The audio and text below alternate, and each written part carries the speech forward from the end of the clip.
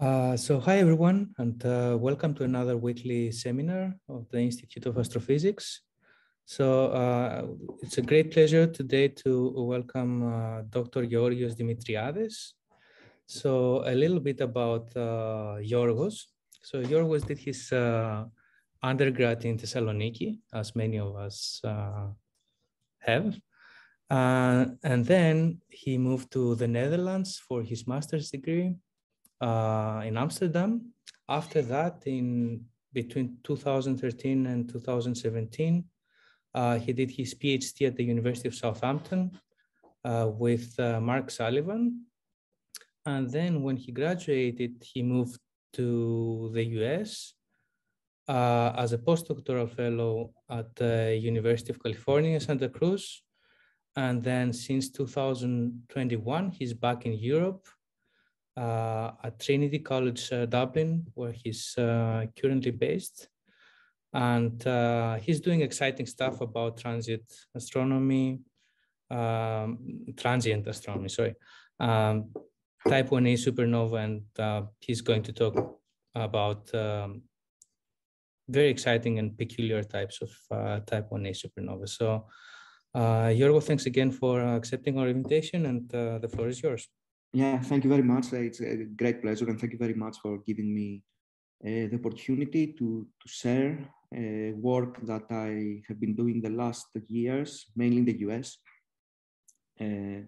but also here the last months here in Dublin. So currently this Trinity College is in the center of Dublin, and it's not raining, which is always good. So I will talk about the Super-Chandrasekhar type 1a supernova, which is part of the whole family of thermonuclear supernova, the type 1a supernovas, we call them. And the extreme ones, these are, you will see later on. Of course, John asked me if I can give also a brief overview about supernova in general, type 1a, and then move to Super-Chandra events. So that's what I'm going to do. So this is basically the outline of my talk. I will talk a little bit about supernova and where we are now, and where we were before the last few decades. Then type 1a, why we study them, why they're interesting, and what are the problems that we face, the scientific problems, I mean. And then I will move to the subtypes of the Super-Chandra, type 1a, which are generally rare, but they are there, and I can talk a little bit more in detail in two events. One is 2020 ESM, which is published recently, and the object that I'm working now, 2021 Z and Y. And then I will conclude. But before that, as always, it's always good to acknowledge some people. So left side is the Kepler, the KEGS. So you see the telescope, the spacecraft is jiggling. And there's a story behind this. If we have time in the end, I will tell you. So while I was in the US, I worked a lot with the KEGS team, which was the Kepler Extragalactic Survey. Kepler is a planet hunter, but it can also observe supernova, as we proved. So Armin was the lead on this, Armin Rest, and there are other people listed here who contributed in one big paper that I wrote on this. Then in the middle is the Young Supernova Experiment, which I worked a lot during my time in the US under Professor Ryan Foley, who is the first to thank, and then many other people in Santa Cruz. Dave Jones, who's a postdoc, Matt, who just finished his PhD and he's starting a fellowship, and also other people. Yeah, Yorgo, sorry to interrupt you. There seems to be something blocking our view at the right of your screen. There's some sort of wind. Okay, it's gone now. Thank you. Okay, it was there. Yeah, okay, maybe like this. Sorry. Yeah, it happens. Yeah. It happens sometimes. Yeah, thanks. Yeah, sorry. So hope now it's okay. So I will continue with the Young Supernova Experiment, exactly as I worked there. This is a big collaboration. It uses the Pan-STARRS telescopes, which are, you can see it in the middle. And then when I moved here in Trinity, I also started working, I worked with Kate Maguire, the professor here. There is a very nice group here, 3 PhD students, Maxime, Luke, and Jaco, who are very talented. And we are part of the ZTF. we're partners of ZTF, and we work on the survey mainly on the 1A physics part. So I would like to acknowledge also people like Viraz and Mark and all the team, basically, which I still starting to learn, all of them. So in a nutshell, what supernova, I will not say what they are, but it's always good to go back to history. So as you can see, around 1900, it was the first extragalactic supernova that we discovered. And then for many years, we were finding basically 1 or 2 or 3 per year, even less, I would argue. But then changes, there were changes. The main changes, of course, were technological. So you can see here around the 70s, the first robotic searches, and in the 80s, it was the first CCD searches, which is important because moving to the digital camera made it possible also to improve the technology in the difference imaging, all of this. So we started to find much more. And of course, you see the number is become very big, especially after the 90s, where the accelerating universe was discovered, particularly because of type 1A. And actually, if we zoom in on the last decade, it's a little bit older plot, but you can actually see now that, by the way, these are spectroscopically confirmed, I think. These are different surveys. And one of the big difference, of course, after the 2005, I think, or something like this, was that we started to do untargeted surveys. So before we're targeting specific galaxies, had a catalog of galaxies, we targeted them, and we found transients. But after 2005, with SDSS and SNLS, we started to do untargeted surveys, look across the sky, and we found whatever we found. And this was a big thing because we discovered a lot of supernova. Currently, the Dark Energy Survey has finished. We have ZTF and EASY and other surveys that they discover supernova. And then eventually we will have LSST, which will be millions per year, probably. And it will be a game changer in a sense. But what I'm arguing here is that when you find a lot of supernova, you tend to find also, you will find a lot of normal events, but you will obviously find some weirdos. And this is basically what I was mainly working the last few years. So back in 2003, before the untargeted surveys and the thousands of supernova per year, this was basically the picture of the supernova in terms of progenitors and how we type them. So basically, you see in the left, it's what we call thermonuclear, which is the type 1A, and on the right is the core collapse. So the basic classification comes from a spectrum, and the first thing to see is if there is hydrogen. So if there is hydrogen, we type it as a core collapse supernova, type 2, and if there is no hydrogen, but there is a feature which is at around 6,100 angstroms, which is the silicon. This is the type 1A. So for this, as you can see, everything to the left, which is 1A, is the thermonuclear supernova. The right is the core collapse, and the difference basically comes from what is the object that is exploding. So the thermonuclear is the white dwarf explosion. We'll talk later a little bit about this. And to the right, the core collapse is a massive star. And as we know, these are stars above 7 or 8, depending who you ask, solar masses, which basically the envelope collapses towards the core and produces an explosion. The difference is that the thermonuclear explosion is much brighter. And another big difference is that generally, for the core collapse supernova, we kind of know the idea why there are differences. And you can see it here, basically the progenitor mass, the star that is exploding, will produce different types of supernova from 2 to P to L up to 1C based on the mass. And the mass increases downwards, right? So 1C are supernova that happen from very massive stars. So we know this and we're happy generally with this, but as you can see here, when new surveys came, we tend to find a lot of weirdos.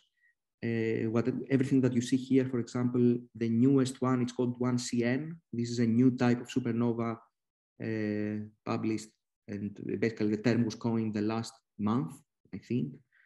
Yes, there are a lot. You can see also a picture of the cow. This is the cow, the 2018 cow. I don't know if people know about this, but this is a very weird object that does not, we cannot explain it very well, but probably it's a core collapse, so I put it there.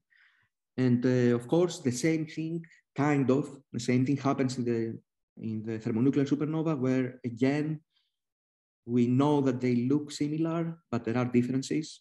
And this is what I will present later, and I will talk a little bit more about one of them, which is the Super-Chandra type 1A.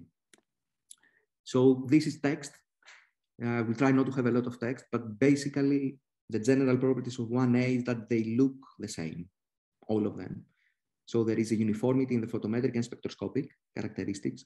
I list some of them. The important thing is that the light curves are generally the same. They all peak generally at -19 Mach, and then the evolution is generally similar.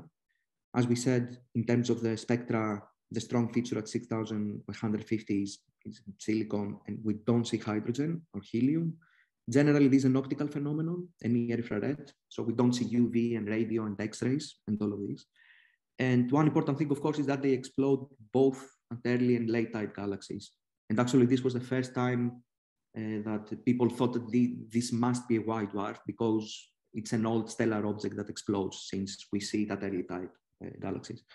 And the basic idea for how this explosion happens was, in the past, was the idea that basically you have a white dwarf and we have the Chandrasekhar mass limit, which everyone knows and everyone should know by now, which is the upper mass limit for a degenerate matter of a non-rotating degenerate matter of carbon and oxygen. So as the white dwarf reaches, it does not surpass it, but as it reaches this mass, then we have a thermonuclear runaway. But I think what is happening now is that, okay, generally they are uniform, but they vary, sometimes slightly, sometimes less slightly. But generally there is an intrinsic variation, which we're trying to find out. And this is what it looks like. So this is a plot for the Supernova Handbook in 2017 from Stefan Taubenberger. And here is a plot that you see on the y-axis is the absolute magnitude at peak in big bang. And in the x-axis is a parameter which we'll call delta M15, which is basically the drop in magnitude from peak and 15 days after peak in big bang. And this basically is a measure of how slow or fast is a light curve in the s-axis and how bright and faint. And the first thing that you will see here is the gray crosses, which are the sample of normal 1A supernova, and the straight line. This is the Phillips relation, which is a very strong correlation that basically says that supernova, 1A supernova, which they are bright, they're also slow, and the ones that are faint, they are fast. And this is basically the base of cosmology. I will have a slide later about this. But all the other colorful points and regions are regions in space of, in this parameter space, that we believe that these objects have thermonuclear origin. There is arguments why, but they kind of don't conform the normal Phillips relation. Some are bright, too bright for the decline rate. Some are very faint, some are very fast. And of course, apart from the photometric properties, which we saw here, there's also spectroscopic peculiarities, which we can look a little bit later, especially for the Super-Chandra. So one thing, of course, to note is that there are some gaps in this plot. These gaps can be real. It can be also some bias, observational bias. So possibly you guys, what you will build in Skinnacas, it can fill gaps of very fast transients, maybe of thermonuclear. Who knows? Hopefully this will go on and will be built, and it will be amazing, obviously. But generally, if we focus on the normal 1As, still we see a variation. And on the left, you see light curves. So the blue light curves are the brighter ones, and the red are the fainter ones. In the middle is spectra. So the blue spectrum corresponds to bright type 1a, the red to fainter, and the black is the normal, right? It's a normal 1a. On the right is the host galaxies. Now, this is not a good plot, but I hope that you will believe me that basically what happens is this. So these correlations that we see, even in the normal 1a, is that the bright supernova are slow and they are also blue at peak. So the B minus V color, for example. So we call this brighter, broader, bluer. There is also some indication of correlation in the spectra. So the ones that they are brighter, they also have higher photospheric temperature. And you can see, for example, in the bottom plot of the spectrum, this is work from one of our PhD students in the US, where you basically see what you see above, that the ones with delta M15 low, so bright ones, the ratio between these two silicon lines is smaller. And this is basically because of the photospheric temperature. This is an effect of the temperature at the ejecta in the photosphere. Of course, the other things about the host galaxies, the ones that they are bluer, so brighter and broader, they tend to explode in late type galaxies, while the other ones, they tend to explode in early. The reason behind this is unclear. The fact of the bright light curve and the faint light curve probably has to do with the nickel mass, the nickel 56, which is produced, synthesized in the explosion, and it's the main power source of the light curve. So the light curve that we see basically is because of the nickel 56 decay. So you can naively say that, okay, if the explosion produced a lot of nickel, then it will be brighter. There is also some indication that the ejecta, so the ejecta is the total mass of the white dwarf that it's exploding, play a part there, but still it's not super clear. But we keep at least the nickel 56, which is the main power source for the light curve. In any case, still, as I say here, the variations are generally small. And using the empirical correlations that I showed before, we can do the standardization. So type 1a, we call them actually standardizable candles. And from these, we can measure distances and use them in extragalactic distances, very far away. And we can use them in cosmology studies that basically led to the remarkable discovery of the accelerated expansion. So for example, here on the left is a Hubble diagram. This was the state of the art in 2014, which combined many surveys from many supernova from many surveys up to redshift almost 1. And on the right is the recent work we have done, not me, but the people we collaborate with, which is this is the distance ladder. So basically, this describes how we measure the distances and we calibrate supernova, which are on top right, down to CFITs in the middle, and the CFIT distances and the geometrical distances. There's a lot of work to be done also in cosmology. I guess you know about the H0 tension, which is basically the H0, the Hubble constant we measure from supernova is different from the one we measure from the CMB.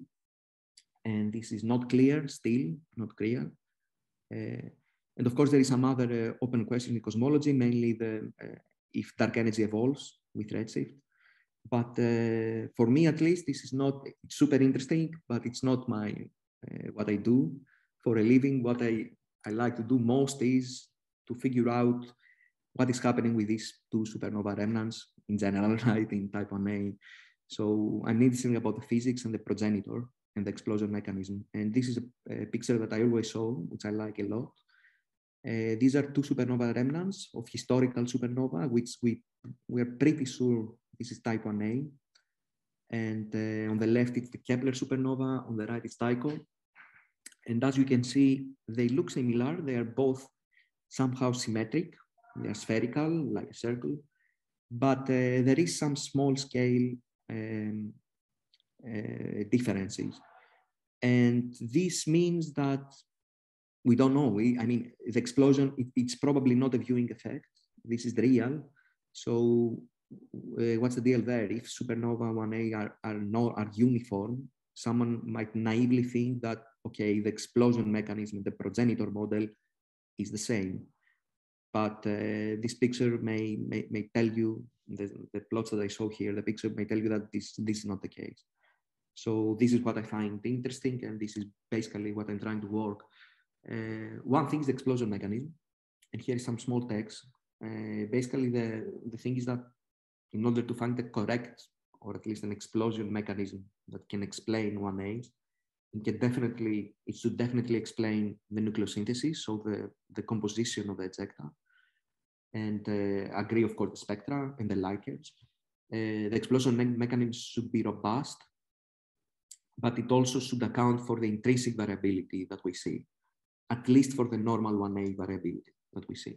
And of course, the explosion mechanisms should correlate with the actual progenitor system, so the binary configuration, or if it's not a binary, anything that we consider as the progenitor system. And this is basically a very general and simplistic approach on the problem, on the progenitor problem. And so we know that the explosion is a white dwarf. The exploding object, it's a white dwarf. But what we don't know is what is the nature of the companion that provides either the extra mass for the object to explode, or provides the circumstances, the properties while they merge, in case of the double degenerate, in order to explode. So on the left is the double degenerate scenario. This is a moniker due to the fact that we have two white dwarfs, two degenerate objects, that basically they come together as they lose angular momentum because of gravitational waves, actually, and they merge. I say here violently, but it doesn't need to be violent, but generally they merge and they ignite the carbon fusion in order for the object, the primary white dwarf, to explode. And of course, there are variations of this, which we may talk a little bit later. And the next scenario, which was actually the one we believed much during the previous decades, is the single degenerate scenario, which has an easier explosion mechanism. It's simply a white dwarf that accretes mass from a star, from a normal star. So you have one degenerate object. And as the white dwarf reaches the Chandrasekhar match, then boom, that's basically the idea. And of course, there are variations in this scenario too. Now, the current state is probably this. So the double degenerate scenario, or at least the absence of a companion star, is probably favored. I will show you some stuff later about this. But we think that probably some kind of single degenerate scenario happens, but probably there. But I have to note here that there is some new approaches, especially some sub-Chandrasekhar scenarios, especially the double detonation, which coincidentally, it can happen both with a helium star companion and the helium white dwarf companion, actually. So it's basically somewhere in between, in the middle, which is very attractive. It's very, very good. And there are, I would argue, there are direct evidence of it. But generally, the picture is this. So I want to move here and to show you why we believe that the double degenerate scenario is probably the correct for most of the 1As, let's say, the general population. And this happened because of a supernova specifically. And this is the famous supernova 11Fe. You see on the top left the video of based on PTF. So this was discovered by PTF. It is the second most close by supernova of the modern era. The first was 14J, but it was not useful for observations. So 11Fe also was discovered 11 hours after explosion, which is incredible, and it's still observable. Maybe not now, but at least for 6 years we could observe it. So the amount of data is humongous. I also worked during my PhD on this, and we learned a lot about this. And the first thing that we learned is, I think it is the direct evidence of the exploding object being a white dwarf because of a very early spectrum. that places a very tight constraint of the radius of the exploding object. And this is basically the red dot that you see here. It places around 0.1 solar mass, which is consistent with a white dwarf. So we have probably the direct evidence, the most direct that you can get for a white dwarf explosion. The second thing that we learned was that with pre-explosion images, and you see on the top, the galaxy was targeted with HST many times because it is nearby. And we find that there is no luminous, at least red giant or helium star as a companion. And basically the limit is the yellow line that you see in the Hertzsprung-Russell diagram. It could be a main sequence star or a secondary dwarf, secondary white dwarf. The next thing that we learned is that we didn't see any X-rays and radio. This we expected. As we said, the phenomenon is basically optical and near infrared. But for the case of the single degenerate scenario, you could expect X-rays or radio due to interaction of the ejecta. Ejecta are the ashes as they expand after the explosion. This interaction should produce X-rays or radio, but we haven't seen anything for 11Fe. And the other thing that we also see is with spectropolarimetry, we can probe the symmetry of the object. And we found that it's symmetric, which we kind of knew, but this is always good to check. In terms of the explosion mechanism and the theory, there are conflicting results. I here list Ropke, but there are indications that both single degenerate scenarios and double degenerate scenarios can generally explain 11Fe, but I will argue that probably the double degenerate, some form of merger is a little bit better. This is on the right-hand side. The spectra is the for the Wallon merger scenario. So 11Fe told us that probably, and because 11Fe was a very normal supernova, extremely normal, we can say that, okay, the double degenerate scenarios are probably the correct ones. However, as I said before, sometimes we see indications of a companion. And the most famous subtype for this is the 1A CSM. This is a type 1A supernova that they saw hydrogen. So it's a little bit difficult to think about this because by definition, we say that type 1As do not contain any hydrogen at all. But sometimes they do, as I told you before. And basically, these objects are brighter than the normal 1A. And this is due to the interaction with some material, hydrogen material in this case, around the explosion object. These are rare, extremely rare events. Actually, they're too rare, I think. But the thing is that sometimes, if you have a lot of mass in the CSM stands for circumstellar medium, so the material around the explosion. If you have a lot of CSM, this can obscure the signatures of the type 1A. And so maybe there are objects there that they have thermonuclear origin, but we think that they are like core collapse because of the strong suppression of the features of the 1A. And here basically you see in the middle is the paper from Dilday from 2012 when they have the idea about the progenitor system. The supernova happens in the middle, and the companion before, due to some nova eruptions potentially or some wind, some material was lost. There is an outflow of material that remains at 10 to the 16 centimeters or something like this.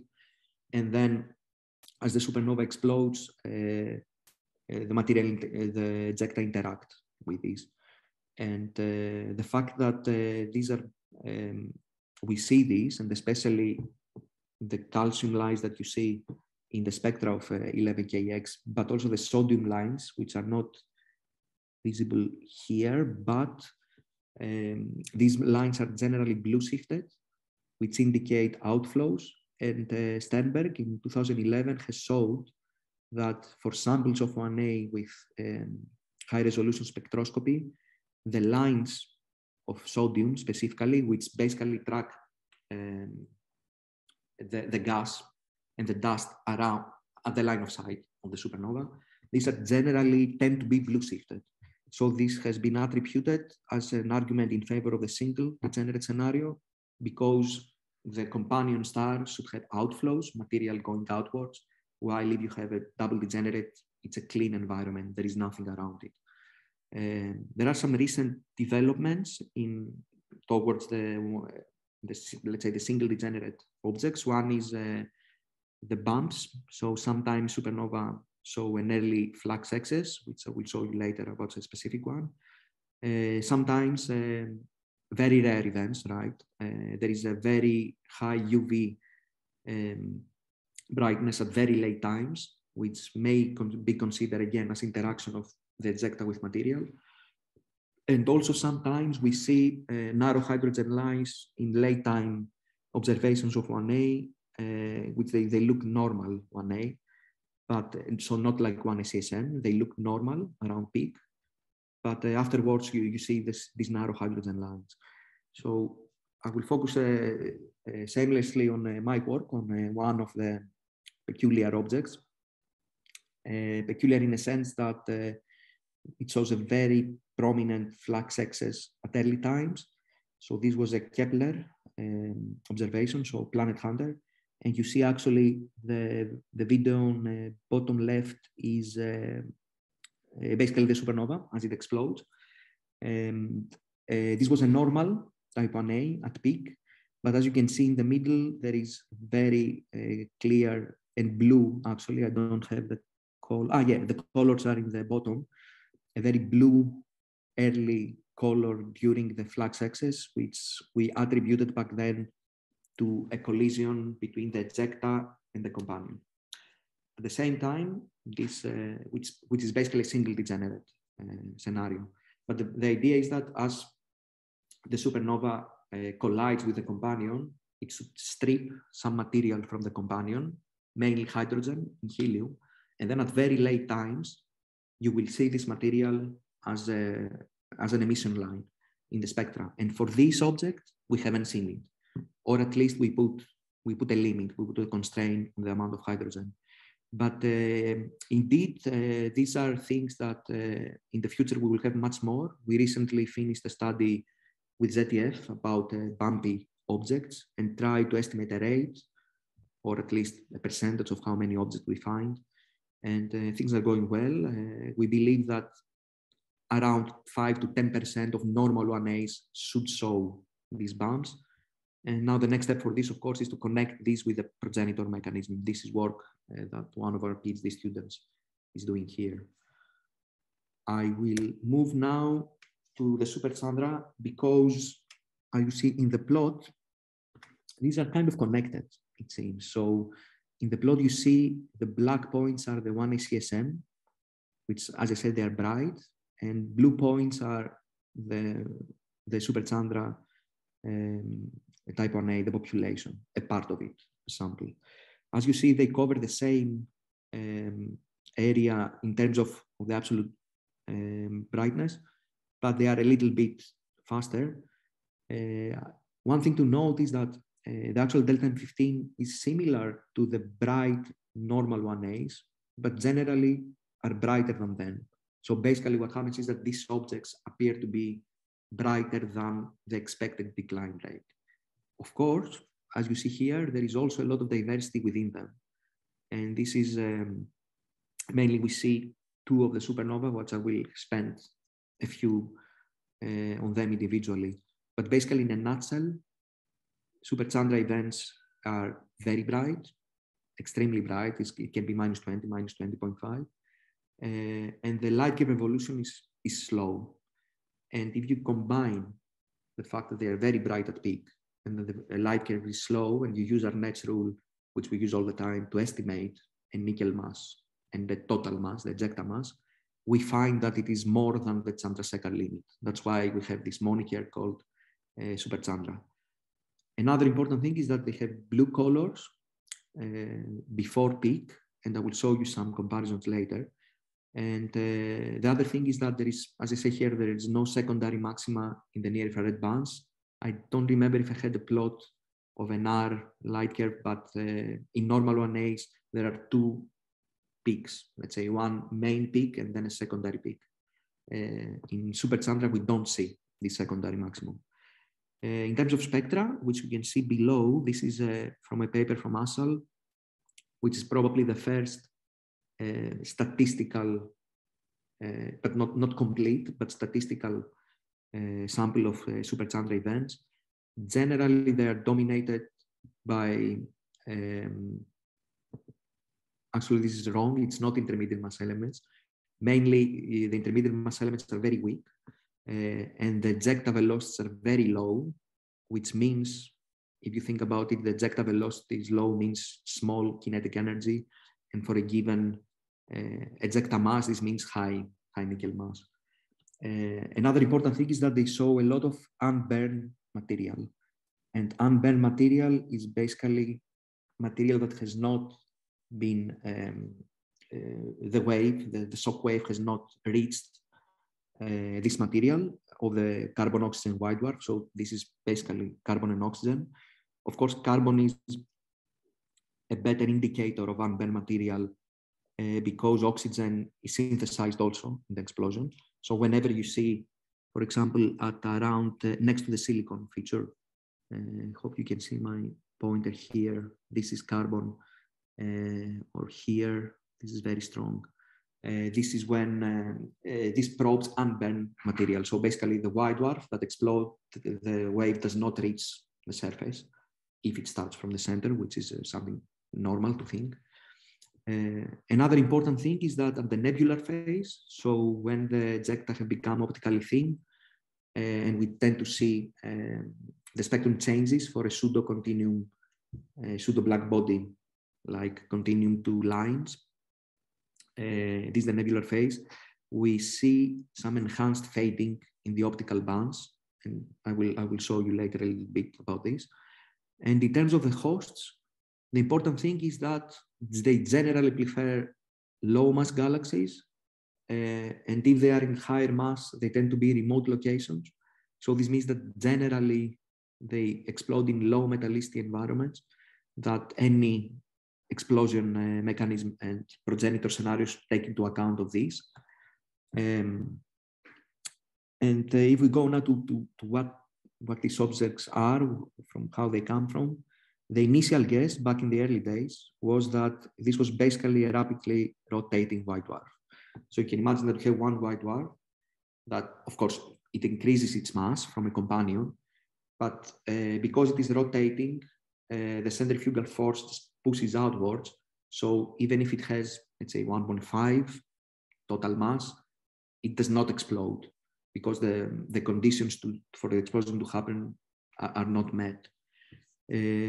But after this suggestion, there were very detailed simulations that showed that while these things may happen in nature, the spectra and the synthetic light curves do not, the theoretical ones, do not look like the Super-Chandra that we have seen. Specifically, the ejecta velocities, they find generally higher ejecta velocities. So the next thing that you can think as a progenitor is that, okay, maybe the light curve is not powered by simply by the nickel that decays, but maybe it's a normal supernova, but you have on top some time of interaction, basically some time of material around it, which should not be hydrogen. And the interaction of this material, the interaction between the ejecta and this material just gives the extra power source for the light curve to be bright. Of course, you still need to have high ejecta mass in total because the light curve is very broad. So maybe a merger of two white dwarfs could be one solution. But the problem with all of this is that these objects are very, very rare. So if you see the paper from Chris Assal, there are, I think, like 10 or 15 that have been discovered and at least observed very well and in detail. But hopefully, with current surveys and future, we will find more of them, and we will figure out what is happening there. So after that, I want to talk briefly about two of the supernova of Super-Chandra that were very well observed. I want to show here before that 2090C is a very bright and slower evolving, while 12DN, the red one in the plot, is faint. It's almost the brightness is more or less the same as a normal 1A, and it declines faster. But these are considered Super-Chandra, which is just a moniker for now. So I will show you here, this is light curves of 2090C. And what I want you to note is that, let me try this. Yeah, so the important thing is that, this is the light curve, for example, B band. And you can imagine that if you draw a straight line, which is what we expect from the cobalt decay, which dominates at later times, we expect them to basically go straight like this. But here is what we call the enhanced fading. And you can see it also in the other bands, especially in the B and V. And of course, in U band, it's unobservable. The one thing that, oops, I'm sorry. I wanted also to show, oh shit. Yeah, forget it. I wanted to show you also the colors. So the dust line here is the U minus B color of a normal 1A. But while here you see for 2090C, it's extremely blue. And actually, you can see it in the spectra. So this is the spectral series of 2090C. It was discovered and classified very quickly at -10 days. And as you see, it's very blue. I have plots later to compare with normal 1As, and you will see it there also. But what is striking is that you see here this W shape. This one, to the left, is the silicon, and which we see in normal 1As. And on the right, this is the carbon. And as you see, as you go towards peak, this becomes weaker. The next was 2012DN, similar object in a sense that it was observed with very high cadence. The spectra are excellent. Of course, here, again, this is the silicon here. You don't see the carbon, it's much weaker. Also, it was fainter and declined a little faster. But we see again this late time decrease in brightness compared to the normal. And actually, if you see it a little bit better here, for example, in the B band, it seems that even from 80 days, the brightness in the optical part goes down. So this is an important thing because we believe there are many suggestions of this, specifically for 12DN. At the same time that the optical light curve goes down, there is indication that the near-infrared light curves become brighter. This is almost a direct evidence of some dust formation, which we generally don't see in type 1As, but some progenitor models account for this. Another idea is that if we think about the interaction, as I was saying before, okay, you have the brightness of this object, and then at somewhere here, the interaction stops, basically, because the ejecta had overcome the material that was around it, and then they become fainter because there's no interaction here.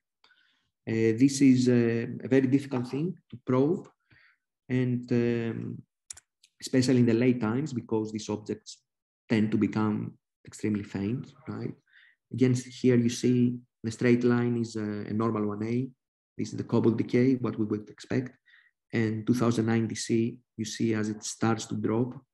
And the same thing for 12DN, it's even fainter.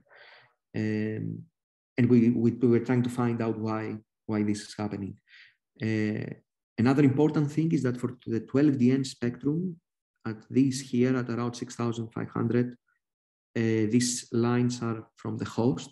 So this is not from the supernova, but we see this line here, which it has been attributed as oxygen, which is probably a direct evidence of a merger, because you expect, at least theoretical models of mergers predict for oxygen to appear in late times. But we don't always see this. It seems that 12DN was probably a weirdo, but we want to find more of them. And that's the plan. This is basically the models that I said about the two competing models. On the left is the merger where basically the material around it, the CSM material, which is hydrogen-free, is the secondary white dwarf. So you can imagine a situation where as the secondary is disrupted, falls to the primary, but some material just leaves the system, remains close to the system, but outwards. And when the explosion happens, then this interacts, the ejecta interact with this material. The second approach is what we call the core degenerate scenario, which basically the idea is you have an HGB star. Basically, you start with two stars. One of the stars becomes a white dwarf. The other one starts to become an HGB. It expands. The white dwarf enters and starts a common envelope phase between the core of the HGB star, so white dwarf and the core of the HGB star. These are merged somehow, and they explode. And the material that provides the CSM, that it is outside of the explosion, is basically the envelope of the HGB star, which, if it is during the end stages of the evolution, most of the hydrogen would be gone, or at least it would be very far away. And this CSM would be carbon and oxygen. Both have caveats, both have successes, and we plan to basically try to find for individual objects which one is correct. And the first object that I will talk is my work now is 2020 SM, which you see it in the middle. In the middle is a pre-explosion image, and the zoom is actually the supernova that exploded. This was, as we see the galaxy, it's relatively small, and also the supernova happened in a quite a remote location. And this is very good because we don't have to deal with extinction from the host. So extinction from our galaxy, we know it. If it is far away, we can generally ignore it, and that's the case for it. We had excellent light curves in the optical, from -12 to 100 days, and then HST images, which you see on the top right, at around 300 days. We also got UV data because, as we said, these objects are very blue, so we expect them to be bright in the UV. But because it was a COVID supernova, meaning that it was discovered and followed during COVID, we didn't have access to very big telescopes because they were closed. So the spectral sequence is not super good, but still are good. And we can do a lot of stuff with it. And basically, this is what it looks like. The light curve is on the left. Gray arrows are the spectra. So we could do better, but still, I think it's okay. So the supernova peaked at around, I haven't written it here, but it peaked at around -19.5, I think. So it is less bright than 2009 DC, but still bright. There is the absence of the secondary maximum, which for normal 1As, you expect them to be here. We will see later. Another thing is that here the axis is broken, but here, for example, is that the dust line is the expected decay. And as you see, the observations are much fainter than that. So we still see for this object the enhanced late time decay. And on the spectra, you see here the W, as I showed you before. So this is silicon in the left, carbon in the right. It generally matches the Super-Chandra events that we know. But the most important thing, in my opinion, I will show you here. This is just absolute light curves on the left. So for example, in G band peaked at around, it's even brighter, around -20. And on the right, it colors. So for example, you can see here the U minus G color, how blue it is compared to the green circles, which is the normal 11 FE. Also here, you can kind of see, for instance, in the I band, this is 11 FE, the normal 1A, and the secondary maximus, as it happens here, but we generally don't see them in the Super-Chandra. But I think, in my opinion, the most interesting part for this supernova is this, and specifically the very early spectrum that we got. This was at -12 days.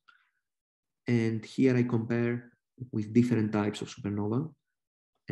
On the bottom is 11 FE, the green one. So you see these very deep absorption features, which they are mainly due to intermediate mass elements. Some of them are labeled, so silicon is here, calcium, etc. The blue and red is 2009 DC and 12DN. And this is a type 2, a normal type 2 supernova. And this is a superluminous supernova, which I will talk a little bit about more. So this is our object, 20 SM. As you can see here, you see a very deep line, which could be mistaken, and this is what happened initially for this. It was mistaken, instead of an absorption feature, as a broad P Cygni H alpha here. But so it was initially, this object was classified as a core collapse, but eventually that was not the case because it evolved as a normal 1A. So the other thing is this could be maybe silicon, but apparently it's not, because the silicon later on appears, blue word from this. So what we think is that this spectrum is a direct evidence of a pure carbon-oxygen atmosphere. And the reason is that there are some wiggles in the blue here, but I don't have the plot, but if you see the plot, we can probably, or to a reasonable amount, we can model them as oxygen, just more or less in what you see in superluminous spectra. So in my opinion, this is a direct evidence of a merger, because these kind of spectra are expected mainly from mergers. Simply, we see basically the pristine material of an explosion of a supernova. And this is amazing, this is incredible. I will move, this is the bolometric light curve. Our final estimates for their object is an ejecta of 1.75 and the nickel mass produced around 1.2. Here I want to show you again, this is the late time bolometric light curve, again fainter than what we would expect from a normal decay. And when we go to models, I use the models from Raskin as a comparison. I will not spend a lot of time because maybe I'm running out of time. Actually, let me check. Yes, I am. So you can look at it in the paper when we can discuss a little bit later about this. But for this object, we prefer the merger. I will quickly go to the new object that we study. This is a work in progress. Same thing, this is a little bit closer than the previous one. Again, very good light curves, very good spectra. We also had near infrared. But the good thing is that we had a TESS light curve. So TESS is the successor of Kepler.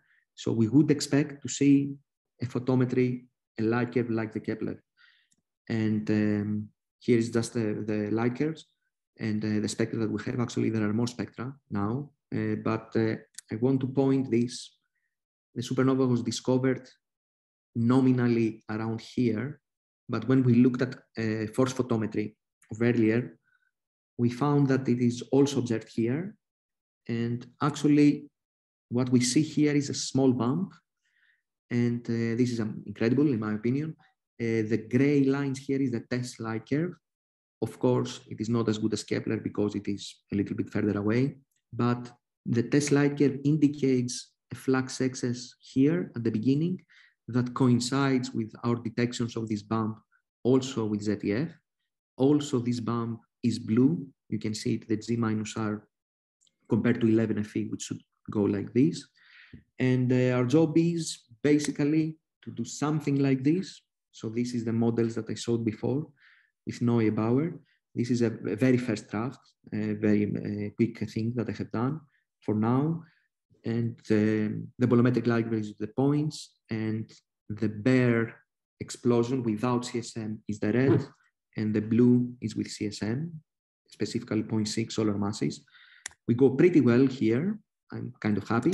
This one is not good, but generally fixable, because you can just increase the opacity of the CSM and the light curve will just be brighter here.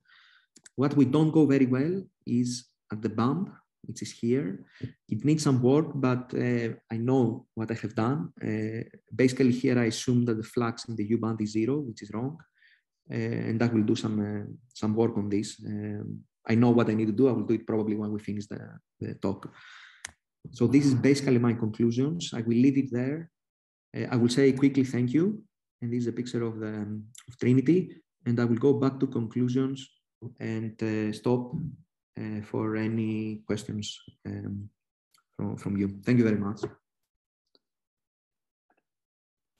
Thank you very much, Georgios. That was a very clear and interesting talk. Are there any questions for the speaker? Let me see if I can. I don't think I see your hand. Okay, Vasilis has a question. Please go ahead, Vasily. Yorgo, very interesting talk, and for someone who's not in the domain, I was a bit wondering about the discussion about the progenitor, right? The only thing I know is what we teach in the physics class, right? So the argument is that some of the progenitors may be white dwarfs merging, right? Yeah. And is this consistent with the fact that the brightness is the luminosity that you get from the thermonuclear explosion is pretty much constant, given the fact that you have a mass size distribution of the white dwarf of the binary system, right? So if both of them explode, how do you ensure that you get the same light in the end? You mean both of them explode in the merger? In the merger. When you have the merger, is it that both of them will, you will go over Chandra and they will... No, actually. If you are interested, and I can probably... So it's not a thermonuclear explosion of the whole mass? So, because I knew that you may say this from an older talk, and I will say this quickly, how you explode a white dwarf, right? So basically, the white dwarfs are somewhere here, right?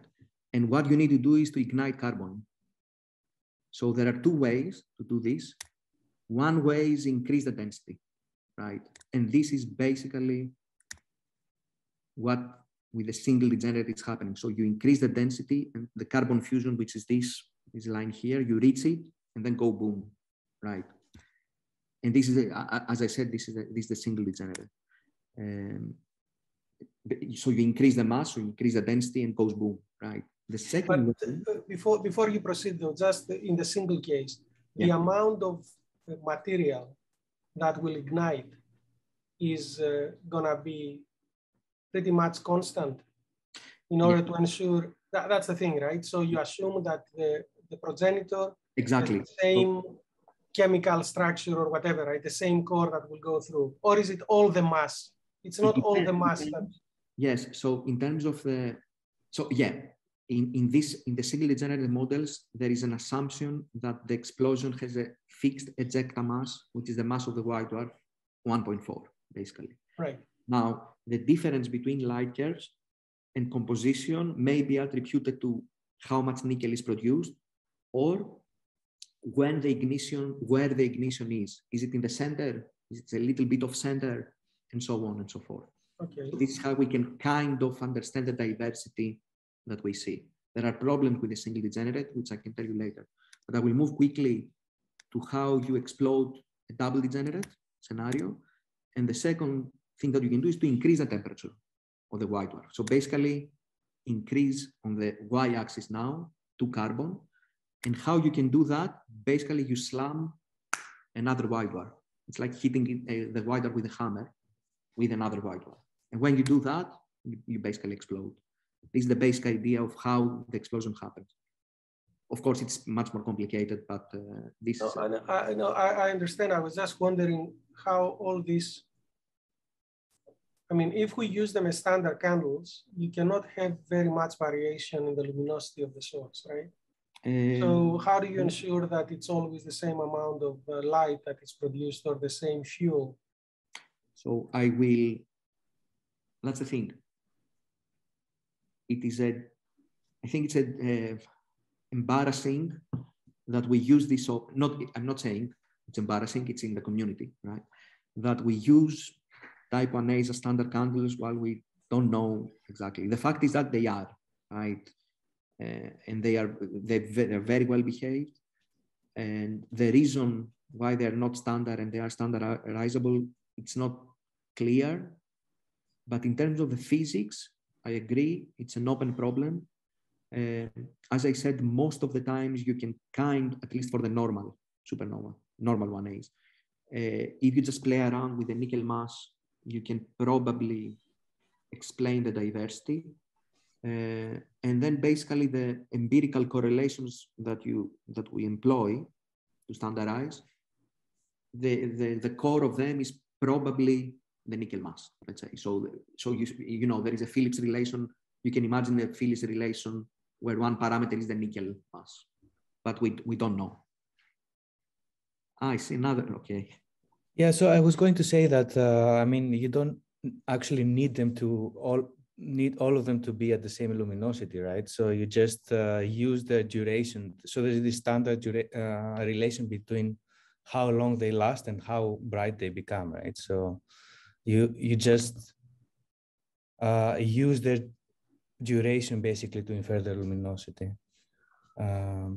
Okay, so Alexandros has his hand raised, so please go ahead. So Alekos was, I didn't say this, but we were together in Amsterdam, in Utrecht, and he was a PhD when I was doing my master, and he's the person that started, it got me interested, let's say, at least, and I'm very happy that he's here.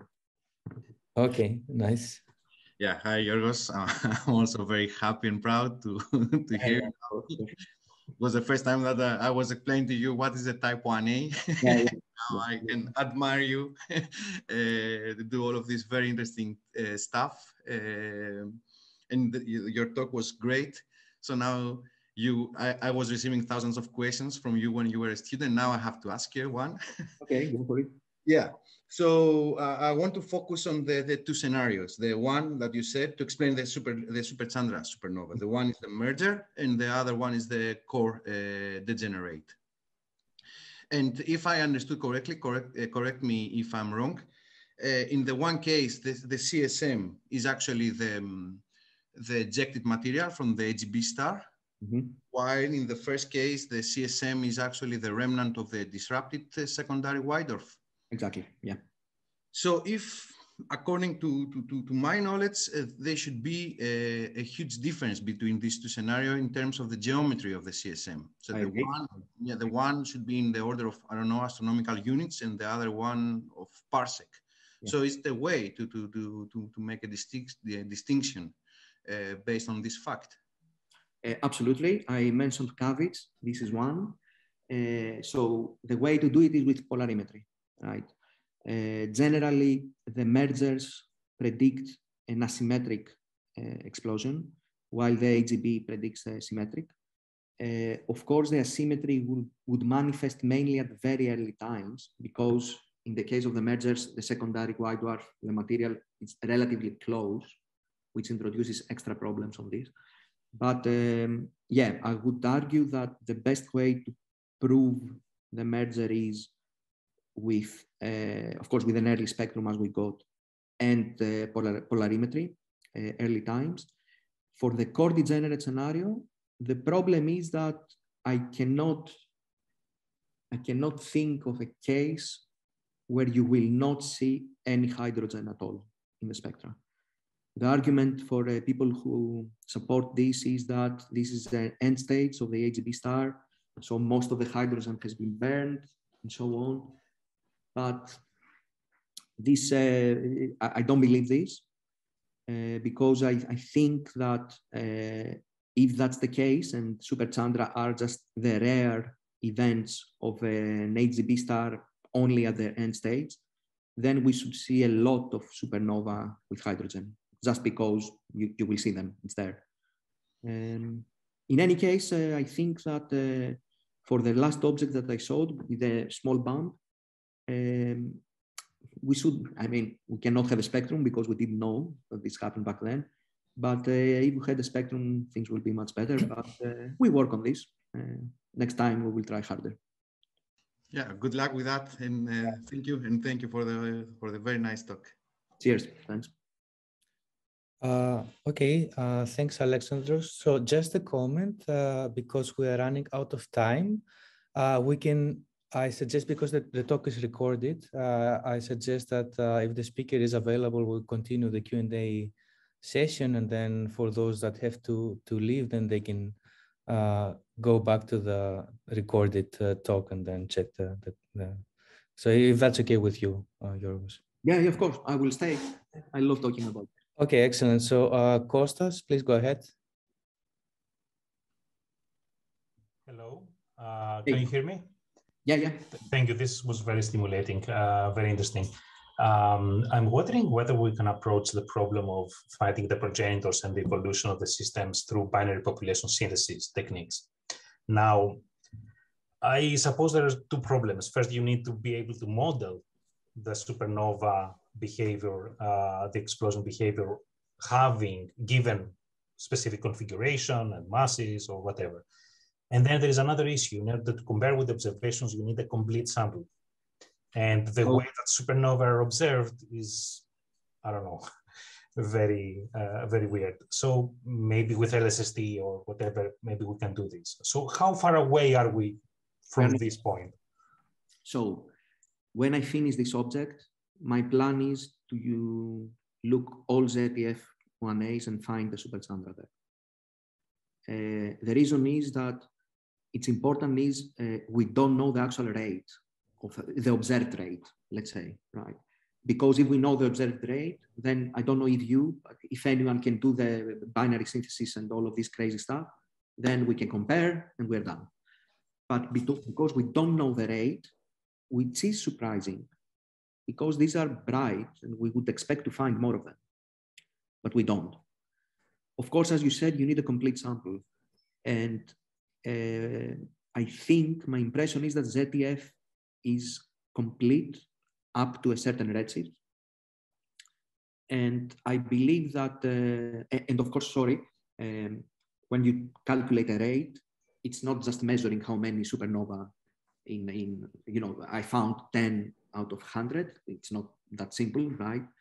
Because you need to take into account the efficiency of the completeness and all of this. And hopefully it's my plan to do this. I mainly showed you guys this, which again, I think it's amazing. I don't, maybe people don't think about it, but for me it's incredible. Because it was a very good object and it just happened. And normally I wouldn't do anything with it if it was just a normal Super-Chandra. But because of the bump, it's very interesting. But yeah, my plan after that is to do a statistical study within ZTF. Of course, LSST, as you said, it will be even better because we'll go deeper. And as you go deeper, you increase the volume of the universe that you find. So we will find more as we increase the volume. But the problem with LSST is that there will be 1 million triggers every night. And how you find this? You need spectra. We don't have time, but we will figure it out. But I think with ZTF, we will be able to put at least a limit on the rate, let's say this. And then theorists with binary populations can just go with it and we'll figure it out, I think. Thank you. I think that even without spectra, at some point, I mean, you have some, let's say, properties like luminosity, how the evolution of the light curve. If there are statistical differences there with huge samples, if the selection function for LSST is going to behave well, maybe still things can be done, and using possibly all different types of supernova, because exactly. You cannot lose data here and there. Exactly. The plan is, at least for ZTF, basically, because you will not have spectra for everything, you have the light curves, but you have a big unknown, which is the extinction in the host, right? So you cannot get the absolute luminosity unless it is far away from the host or something like this. So I think what we should do is use ZTF, understand the phenomenon, how the light curves evolve, use the spectra, and do a training with neural networks, whatever. How does a Super-Chandra look like and how it's different from a 1A? And then use this for all the other surveys to pick them out, basically. Because you can imagine that as the redshift increases, then you need to apply K corrections. Basically, G band is not the observed G band is not the rest, and all of these. So you may see secondary maxima in R band where there shouldn't be there, but you know, whatever happens. Basically, photometry is just bad spectroscopy, right? It's just low resolution spectroscopy. That's photometry. Everything spectrum is truth, right? Everything is in the spectrum. So yeah, hopefully ZTF will, I will repeat this, hopefully ZTF will give us a first step towards a rate on these objects. And by the way, the plan is for all of them, right? So we will try to put rates on the 1ACSM, also on calcium rates if we find them, that 1AX, which is other subtypes equally interesting, but a little bit rarer, because they're fainter, basically. We'll figure it out. Thank you. Cheers. So what I get from this discussion is that we actually don't yet know the delay time distribution for the Super-Chandrasekhar mass events, right? We have like 7. Okay, yeah. Right? But do the 7, like they all have similar host properties? Like do they all occur? Yeah, well done. You are going there. So there seems to be a preference for the host galaxies. One is that they are in small galaxies with high star formation. So they might be associated with like young populations, or yeah, okay. But also, not exactly, because sometimes they happen in remote locations of a galaxy where you have older populations. So it is a little tricky because there's also selection biases, and also you don't know. I mean, it could be far away from the host, but there may be a pocket of star formation there. You just don't see it, right? So it's not super clear, but I would argue that no, I will not argue anything. No, I will not say that. Okay. I mean, I have my opinion, obviously, but and my opinion is that I think these are mergers and not. Okay. So on that topic, actually, I have a couple of questions. So if you actually, I think, can you go back to the previous slides? I think it was number 34. So the one that you were showing the light curve of this 2020 with the bump ESM event. This one. Yeah. And this, yeah, sorry, 34 maybe. Yeah, so the one with the bump. So do I understand correctly that, well, first of all, I have a more general question. So if you have let's say a CO white dwarf accreting from a helium white dwarf, is that a double degenerate scenario or a single degenerate model? Let's not stick with like it is what it is, but okay. So in the case where you have a merger, I guess you would expect a lot of iron or iron peak elements to be produced near the surface, right? So wouldn't that also make the light curve a little bit redder at the start? So is this the opposite of what you see? Isn't this the opposite of what you see here? So yes, but I would say no, because the merger is also an effect of line of sight. So you can imagine. But then you have the bump, right? The bump is like 1 day. Okay, so is there? Okay, I see. So yeah, you're correct. When you have iron in the outer regions of the ejecta, you have a lot of lines which they are in rest in the UV. Right? It is a line blanketing, right? So that's why generally we don't see it. Right? Sorry, generally UV type 1A UV are faint because they are. Yeah. So basically the naively, I would think that you would expect something like the green. Yeah. So this is 11 Fe, right? So since we don't see it, and we see, you know, the color this, then this blue color is not from the ejecta. It's not from iron. It should be an external power source, which is blue, that contributes. Okay. And this is basically the interaction. This is what we think. It's the interaction. So on that topic again, I was wondering if there are any alternatives ways to explain the bump. For instance, I mean, like something if you have the ejecta colliding with so this is a companion. Yeah, this is what we argued for this. So here is the color of the supernova. This is the bump. The blue is the collision, which we prefer. The yellow here, gold or whatever, this is the surface nickel. So basically the idea behind this is that a bump can be produced not as an external power source of the interaction, but it's just nickel, which generally it's produced in the center of the white dwarf. It is just mixed outwards, or there is a blob of nickel that goes outwards. So it goes close to the surface, it decays. So the extra light that you see, it's just extra nickel that just escaped the center of the white dwarf and went outwards.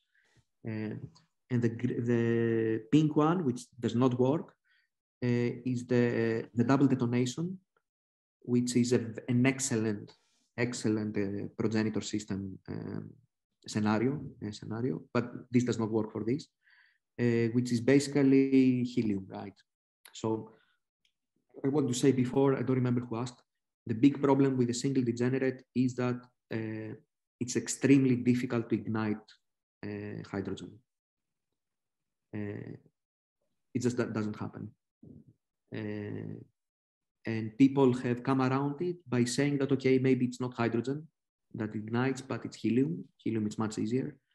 And this started the whole idea about the double detonation, which basically you have a white dwarf, you have a star, could be helium white dwarf, could be helium star. It provides the helium stays on the surface. The detonation starts at the surface where the helium is accreted in a hotspot or something like this. And then the wave goes to the center, hits the center, second detonation, boom, and we fix the problem. But not for the case of this, because the bump should be very red and we don't see it. That's all about this. Yeah. But again, the problem with this is that with a collision, you expect hydrogen, and we don't see it. And in my paper, well, not if the companion is helium white dwarf, for instance. Yeah, but the helium white dwarf is. I'm not sure how you can have this. This bump is 5 days long. The time scale. So it's then you would need a very large companion to make this work. I see. Okay. In the paper, we calculate what is this. That makes sense. Okay. Thanks a lot. And I guess you don't have any polarimetry for this. Maybe if we had polarimetry at minus 15 days, we would solve all the problems of 518. But it's a difficult observation, you know that. It needs to be bright. It needs to be nearby. We don't have. But to tell you the truth, this was the referee. The referee told me something about this. I would argue that it's not a huge deal because eventually, even if it is asymmetric, the merger, because it produces an asymmetric system, eventually as the ejecta expand and collide, after a few days, they will settle in a more spherical geometry, probably. So, okay, if we had the polarimetry at hours after explosion, then sure, we will constrain. But I don't think that because we see symmetries at peak, this tells us anything about 20 days before peak, about the symmetry or asymmetry at that very early times. But that's me. So. Okay, that makes sense. Thanks a lot. Cheers. Other questions? You can just pick up. It's very few people still here. Okay, so if not, I guess we can end the talk here. So thanks again, Georgios, for this very interesting talk. Thanks for the opportunity. Sorry for to taking some more time than No. That was you were on time. That was very good. Cheers. And hopefully next time we can repeat it in person. So just yeah, absolutely. And by the way, it was very nice that I see some friends, Manos and Panos. I know them. The Greek astronomers know each other, especially in the transient. So yeah, it was great. And Alex, of course. Alex. I will stop sharing. Okay, so I guess we can end the call here. And thanks again. And let's stay in touch. I would really like to hear about your plans for the telescope array and all of this. Yeah. So maybe we can arrange a different another call. Yeah, certainly. And again, thanks a lot, everyone for this. Thank you. Okay, so bye everyone. Bye.